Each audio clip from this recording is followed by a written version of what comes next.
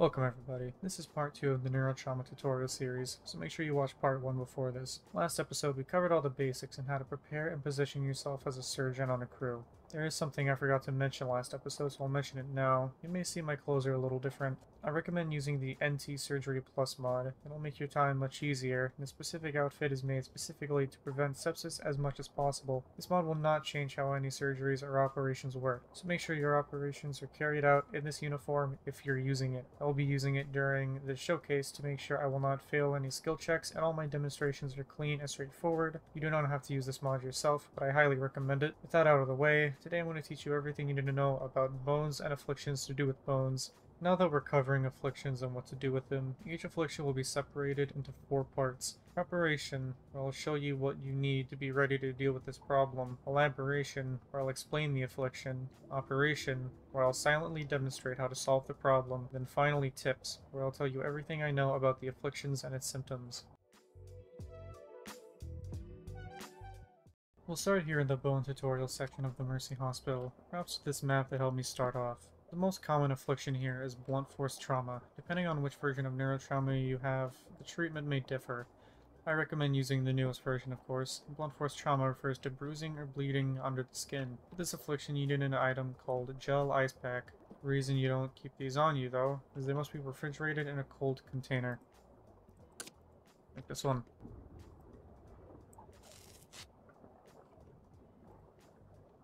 All you do is apply the gel ice pack to the limb with blunt force trauma. Keep in mind, blunt force trauma has no symptoms, is immediately visible, and lowers your patient's movement and action speed. This affliction usually heals on its own, and ice packs don't immediately fix the problem, but more so speeds up the rate of which it is healed. The ice pack gives the chilled affliction, which will minorly reduce the patient's movement speed, but not by that much. It's generally safe to treat outside of your operation room if you have a moment to carry your cold medical case. Now we will cover dislocations. To prepare for a dislocation, all you need is a wrench and some painkillers like opium. These? A dislocation is when a bone slides or is pushed out of socket, and it causes the symptom intense pain.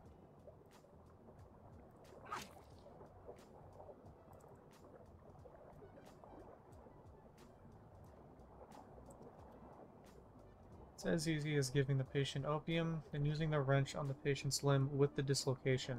To know some more about dislocations, dislocations can happen on either arm or leg. If it's on an arm, the patient's swing speed is reduced. If located on the legs, the patient's movement speed will be reduced. Intense pain is the only symptom, and it will always appear visible before the dislocation without the use of a health scanner. The symptom intense pain will at small intervals lower the patient's movement speed. The patient will be unable to hold anything two-handed with a dislocated arm, and if they were holding something either two-handed or in that hand, they will drop it. If both arms are dislocated, the patient will not be able to hold or interact with anything. If both legs are broken, the patient will not be able to stand and will move by crawling. If the arms are also dislocated, the patient will be completely immobile. The last piece of information about dislocations is that technically you don't have to treat the symptom with opium if you don't want to. If the dislocation is fixed, the intense pain symptom will slowly go away on its own. The downside is fixing the dislocation without opium can stun your patient for a short moment. Make sure your surgical skill is high enough to do this though. If you fail the skill check with your wrench, you can cause a fracture, so make sure to weigh the risks and benefits of not using opium. Dislocations are easy to fix, as long as you're not actively being attacked. It's generally okay to fix them without the use of your operation room. Next is fractures. To prepare for fractures, carry bandages and gypsums. Fracture is when a bone is snapped or broken in some way and requires a slightly more complex operation.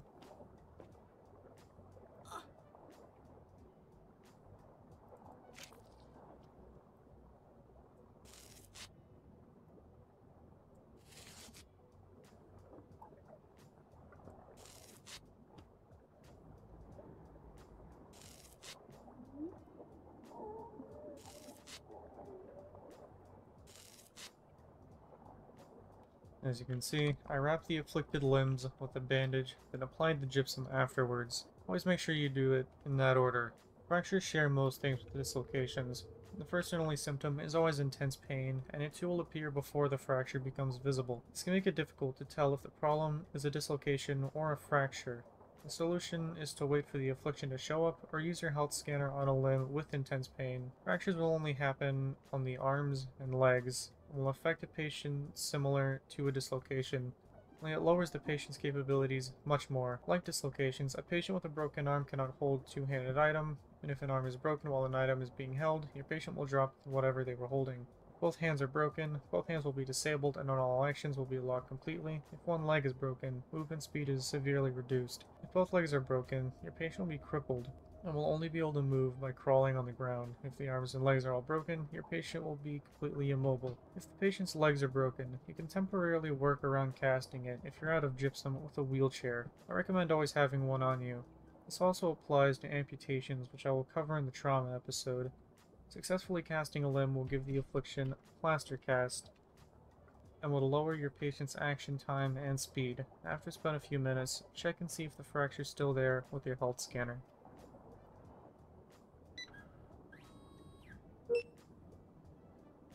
If you do not see a fracture with your health scanner, remove the plaster cast with trauma shears.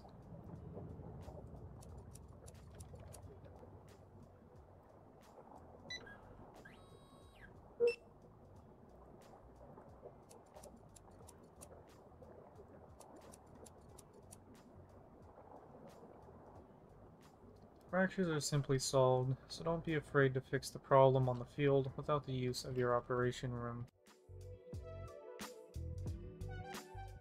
Now we will get into some more advanced stuff. Keep in mind this is all rated by difficulty to treat, in my opinion. So next is rib fractures. Rib fractures are when your ribs are broken. Of course, to solve this problem, you need opium, your basic kit. For future reference, when I say basic kit, I'm referring to your scalpel, hemostat, and skin retractors. You'll also need a bone drill, osteosynthesis implants, sutures, and a clean operating room. This operation is called osteosynthetic surgery.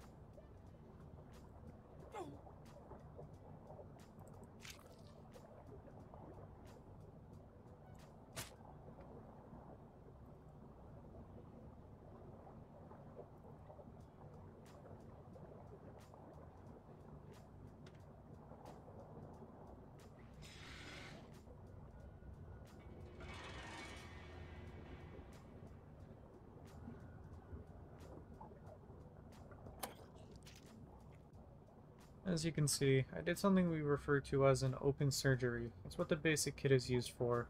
We use it to open a limb if need be, and you'll be doing it a lot.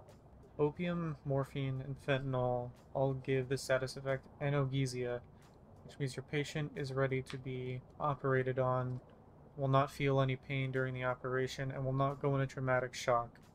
If your patient is running low on the analgesia effect, please apply more opium or more morphine for more time to operate. You don't want to continue an operation if your patient is fully conscious.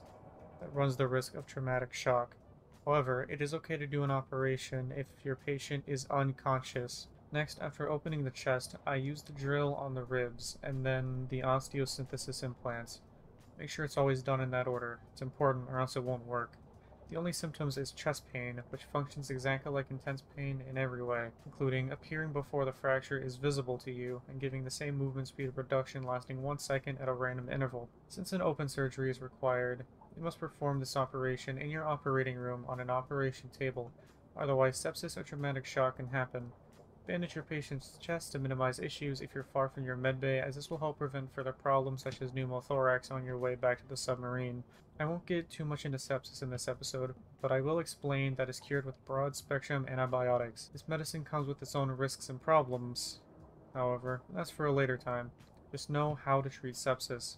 Rib fractures can cause other problems such as pneumothorax and internal damage, which will be covered in the trauma episode. Try to only do this operation in your operation room, but if it must be done on the field, make sure you have morphine or opium and broad-spectrum antibiotics handy. Morphine or opium to prevent traumatic shock, and the antibiotics for sepsis, as it will happen. It is of mild importance to fix.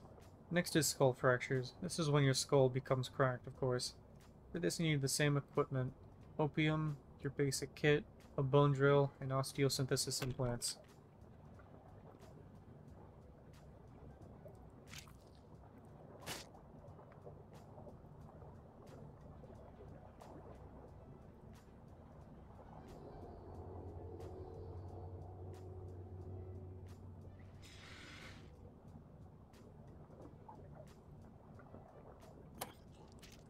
Remember, opium, scalpel, hemostat, skin retractors, drill, osteosynthesis implants, then a suture, all on the patient's head. Make sure it's always in that order. Skull fractures have the headache symptom. As far as I'm aware, it doesn't cause anything, but headache is a symptom of many issues, so make sure you don't assume a headache always means a skull fracture.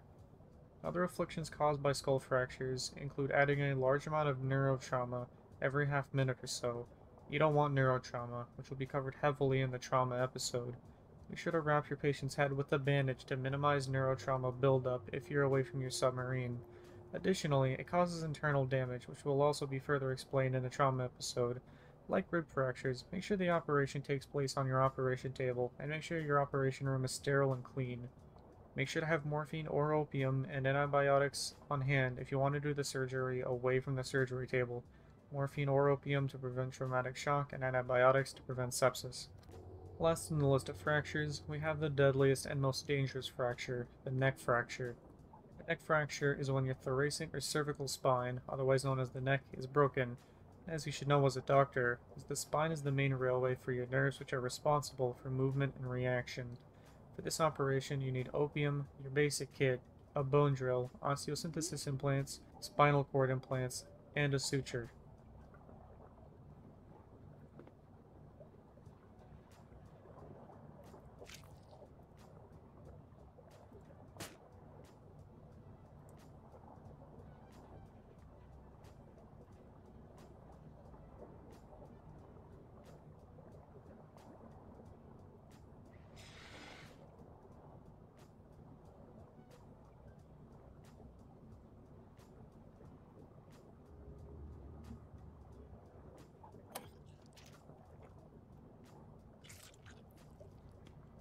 As you can see, after giving the opium, I used the basic kit on the head, used the drill, osteosynthesis implants, spinal cord implants before closing with the suture. It's important to use that order, because the neck fracture causes spinal cord injury to build up over time, so the neck must be fixed first before the spinal cord implants are used. Spinal cord injuries are a major emergency, and with my friend group, it's named a Code Blue, which means immediate medical attention no matter what other factors are at play. When the neck is fractured, you only have a few moments to move and speak before you completely lose control. You'll be unable to move or speak. If that sounds scary, it's because it is.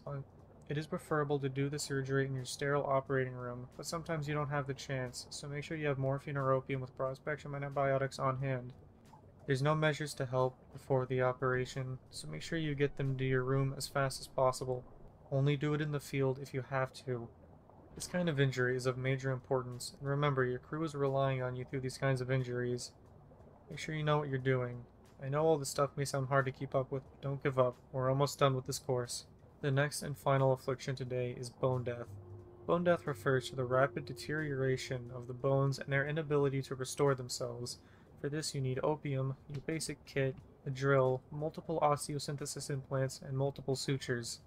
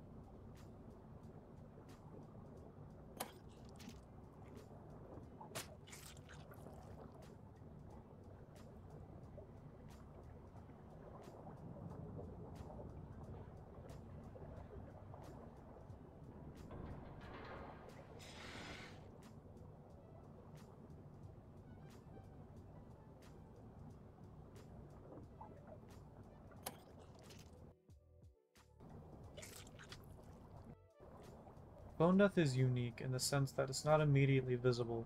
It can only be detected by a health scanner on the torso. Bones have their own health and can be damaged. If they're so damaged that they reach 100% bone damage, the bones will die and create fractures. Fractures can be casted, but this won't solve the bone death, only the fractures themselves. Once you've scanned a limb and confirmed the cause of the fracture is 100% bone damage, you have a long surgery to do. I recommend using morphine instead of opium if you're not used to operating quickly. Perform surgery on all limbs, as it will break all of your limbs as well as your ribs and your skull.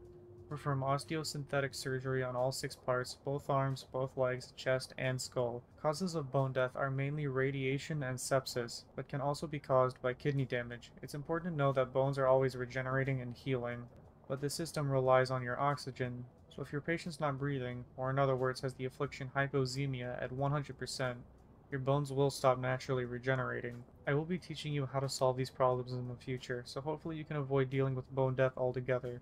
This operation is to be performed in your operation room, and you must use morphine and keep broad-spectrum antibiotics on you if you plan to do this operation outside of your office. It is a major emergency and a code blue. Bone damage is the easiest section of neurotrauma to deal with. So I do hope this tutorial had everything you needed to know. By understanding bones and their afflictions, you've made a big step towards mastering neurotrauma, and I hope to see you in the next tutorial. Feel free to ask me anything in the comments. I'm happy to answer. Have a good one, and happy sailing.